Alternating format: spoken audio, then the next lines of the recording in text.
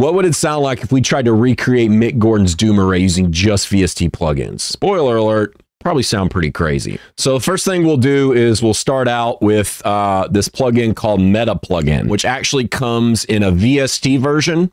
So just a plugin that you can drop on a single channel, but it also comes as an instrument, and then you can load other instruments into it. Starting off, we just created a really simple kind of MIDI pattern, which is just kind of a basic sounding synth. Nothing too crazy here.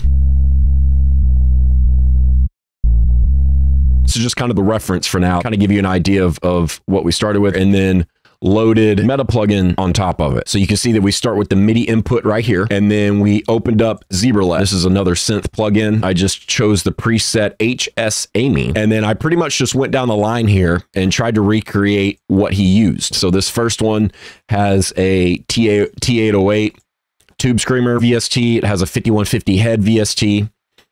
This next one is a bitcrusher. He had 2 bitcrushers in his array, I believe. And this is just another kind of distortion. This is a Rat Distortion, which is primarily a bass distortion, and these go into an output. The second chain here is another bitcrusher. The second one here is a feedback loop Mphaser. So this is just a phaser pedal, another phaser pedal. If I remember correctly from Mick's Doom Array, he had 2 phasers right here, so that's kind of why we have 2 different ones.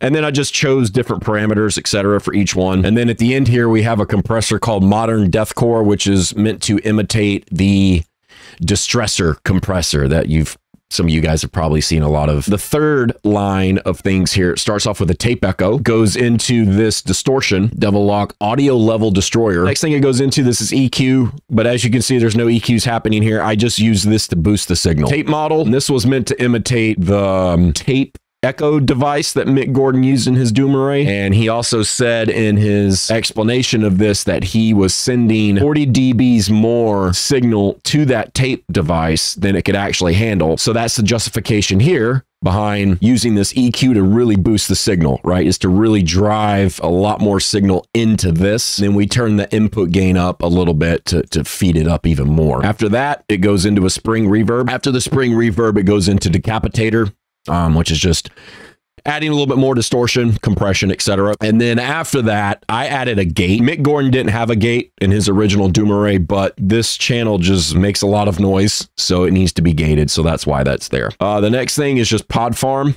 And this is kind of trying to imitate, he had a really small practice amp that he ran a mic through and created a infinite feedback loop with. I don't have a way to do that here. So I just decided to pull up Pod Farm and load a small 1x12 practice amp there. And then it just goes into Fab Filter Volcano. I think I just picked a random preset here, kind of whatever sounded cool. Crash Expander. Fab Filter Compressor is the next one that it goes into. And then it goes into another compressor. And that's the 4th line in this array. And then all 4 of these arrays go into the single output. So what we'll do is we'll go in here, we'll just unbypass this, and we'll just play different octave variations of this. So we'll start with the high octave version first. Let you guys hear what it sounds like.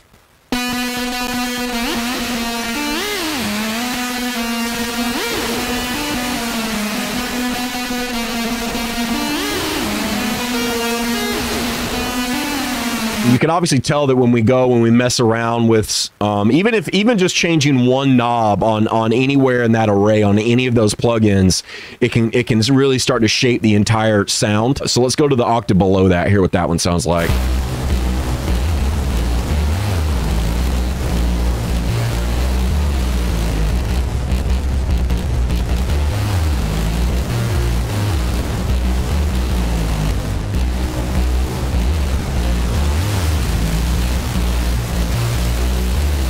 So that's actually one of the 3 MIDI instruments that's happening here. All 3 are playing the same thing.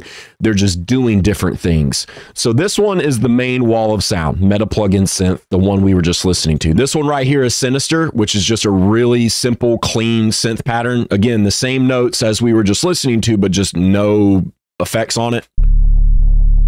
This is just to help the low end punch through easier. We're kind of treating this the same way we would treat metal bass, where you do the 2-track method where you split the bottom part into a high-end distorted signal and then the low part into a clean comped signal, so you can actually hear the bass coming through, but it also sounds gnarly. This top one is Zebrelette again, but just on its own channel. And we're using one of the presets that kind of has this weird swooping ambient kind of sound. I used the Argent compressor to comp the crap out of it, and then a tape echo, an EQ to boost high end, another compressor just to smooth it out a little bit more, and then another compressor which is cutting out some unnecessary EQs. And then for the Sinister effects chain, it's just an Argent compressor, a tape model, saturation knob, a compressor just to smooth out some of the frequencies, and then we're going to add the Metaplugin Synth Doom Array, and we're going to play all three of them together and then kind of adjust the parameters a little bit.